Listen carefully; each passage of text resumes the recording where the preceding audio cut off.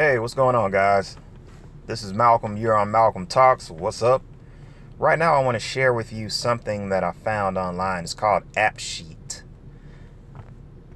Now, basically, what you're looking at is my face, first of all, but you're also looking at my cell phone. And in this cell phone, I have what's called just a simple to-do list. But it's a to-do list that I created based off of a Google spreadsheet that I was able to create. Took me about a day to do it, so it's not as easy as they make it seem, but it's pretty simple. So basically, what I can do is click on this button here and open up my to-do list. Now, the first thing I'm going to set is the priority. You know, how important is whatever it is I'm about to put in here, because that's one thing that a lot of these to-do lists or apps are missing. They allow you to put what you have to do for the day, but they don't let you choose the priority, like what's most important. You know, Google Keep. I'm sure you guys have heard of Google Keep before. A very popular app that will allow you to put different things, you know, to-do list on there, but it doesn't have a feature to let you put the most important things at the top. You have to manually move everything around yourself, and I don't like that. So I created this app. So let's just say that I'm going to do something, and this is going to be high. The priority's high. So what's the task? Well, let me see. I don't know. The task, let's just say it is to go to the store to get milk. Okay, I'm just making up an example. Next is status. What's the status of this? It has not started yet. As you can see, I have not started, in progress, incomplete. What category is this? Work, home, business, or personal? For some reason, home is coming up as second, but I wanted business to come up as second. Anyway, I have to fix that later. So that would be personal. Start date is defaulting to today. The due date, you have to put that in. When do I want to have this done by? Well, I want to do this by Saturday. Set that.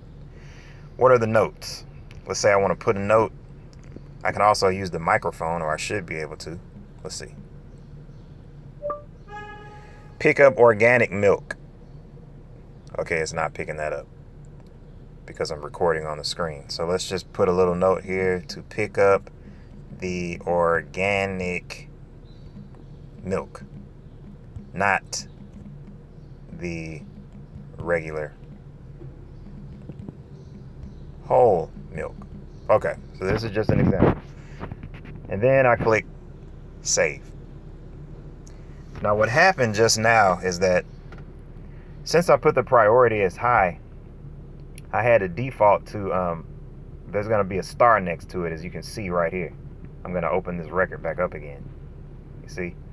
But if I switch this to urgent and click save, now it actually jumps up the list for me. Right? So when I'm planning out my day or whatever it is I need to do, I don't have to think anymore. All I do is just do what's at the top of the list. Because see, so oftentimes we waste time on doing things that aren't really that important. We could be using that time towards doing things that are actually important. So when I make my to-do list, now I can actually sit there and determine how important is this. Let me just be real with myself. I might not feel like doing it. I might not want to do a particular task. But if I know that it's urgent, or if I know it's important, then I need to mark it as such so it goes up to the top of the list. And so I just start at the top. Every day I just start at the top of my list. So I got a lot of things on here for work. You know, I got to schedule a physical. That's important. You know what I'm saying? I got to get a lot of stuff done. I got to redo my vision board. I got to get chairs and tables for my son's birthday party coming up. I want to get a professional detailing for my car. But see, I put that down here as low. That's not, you know, getting my car professionally detailed is not something that has to happen right away. I can wait for that. I need a new cell phone case. You know, the one I have, I mean, it still works. It's got a crack in it, but at some point I'll get it done. It's not something that I should be focusing on right now. Make sense? Well, hopefully you guys learned something from this. Let's see. Once again, the name of the app. Let me get you that real quick because I forgot. What's the name of the app? AppSheet. The name of the app is called AppSheet. Okay? And I love it. I really like it. I've been using it the last couple weeks and it's been working for me. So guys, go ahead and comment, subscribe to my channel. This is Malcolm Talks. I certainly appreciate you visiting the channel. And I'm going to see you guys next time, all right? Peace.